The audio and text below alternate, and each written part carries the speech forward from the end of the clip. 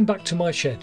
This is where I repair, modify or make components for old vehicles or machines, and I show you what I went through to get the job done.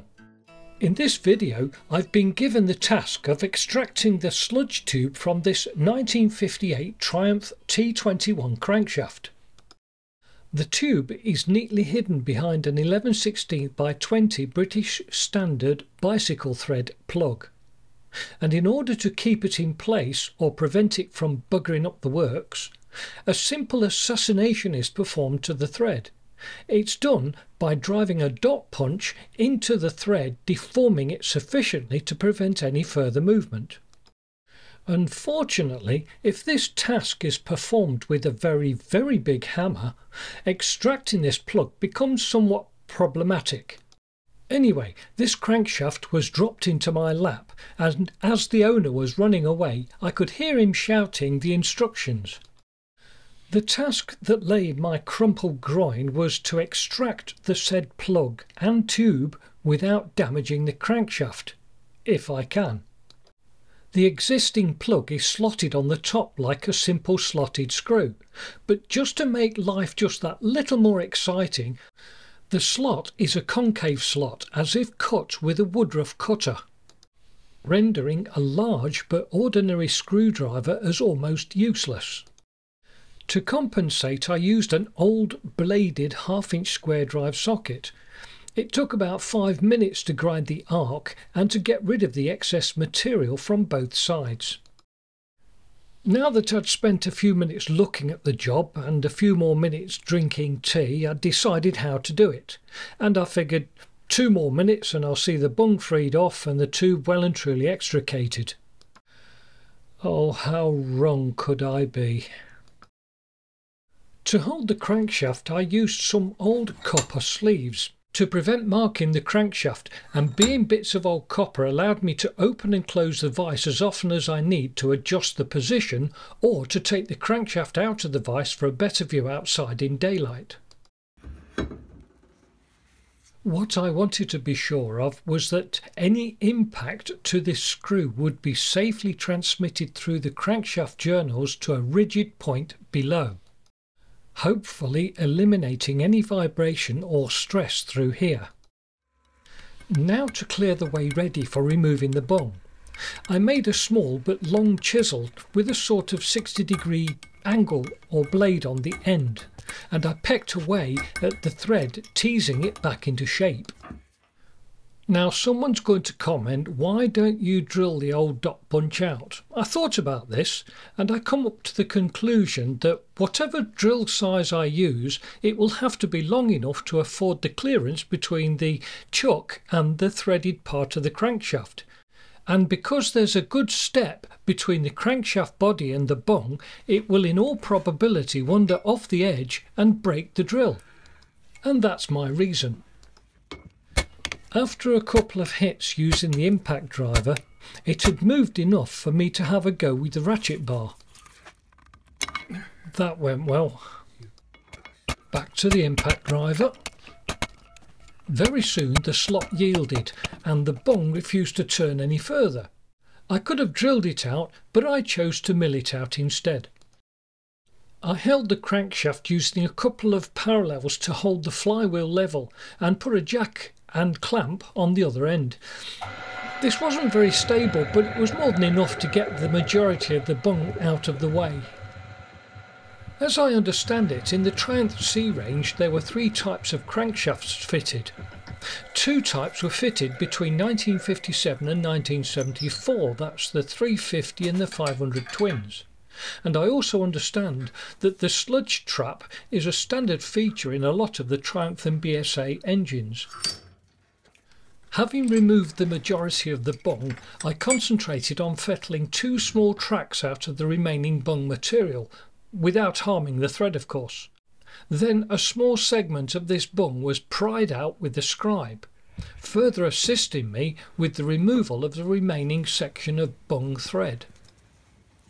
You can see here that the sludge trap had done its job, and it had very tightly packed the loose particles within the oil to the outside wall of the sludge trap. I like this sludge trap method, and I've only ever once seen this system in a twin-cylinder air-cooled Citroen car engine fitted to a DAF 44. It didn't have an oil filter, just a serviceable centrifuge behind the fan. After snapping out the small fettled section, I concentrated all my effort on removing the remainder of the old bung, while being mindful not to damage any part of the crankshaft thread. Now I think I know why the bung resisted my efforts to remove it. For whatever reason, it looks as though a plumber's thread sealer was used when it was last assembled.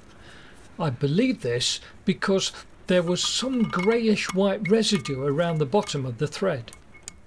The thread is dirty, but it is still in good condition. And I don't believe that Loctite would leave this kind of residue in the threads. This is where I removed the sludge tube's locking bolt. And this is where I cheated a little bit, because this bolt has been out before. And just for the records, yes, it was just as gummed up as the bung was. No amount of prodding or poking about is going to remove the hardened sludge that's in this tube, so I broke out with a long reach 8mm drill bit and more than a fair helping of release agent. Thick tar was oozing out of every orifice. It ponged a bit too. I know the journals look like they've been sandblasted. The truth is, I think they have. But I was asked not to damage anything if I could. So that meant making sure that the journals are protected as if they were in prime condition. For this I had a washer and an old fork tube sleeve, and that did the job nicely. In here is a dirtier version of this. I understand that some sludge trap kits come with a tap to suit the larger flange. I, however, decided that it would probably be better if the main body of the tube was threaded instead of the small bit of flange. To do this I used a 10mm tap. This would be a loose fit in the old tube, and it will suit my needs perfectly. Anyway, I do know that there's still a fair bit of detritus in here, and I do know that the tap is coming back out covered in, well, yuck. The tap I've chosen to do the job is not going to cut the full depth of thread. In fact, it'll probably be half the depth of thread. But in this case, I think that's a good thing, I reckon, as I don't want to make the tube body swell while being tapped or while being extracted. I thought leaving as much material on the tube walls as possible may prevent it trapping.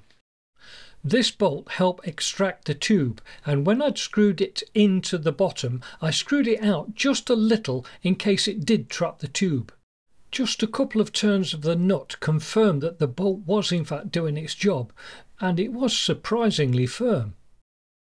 You probably just saw the reason why I placed the protective sleeve over the journal, otherwise I'd have been in trouble then.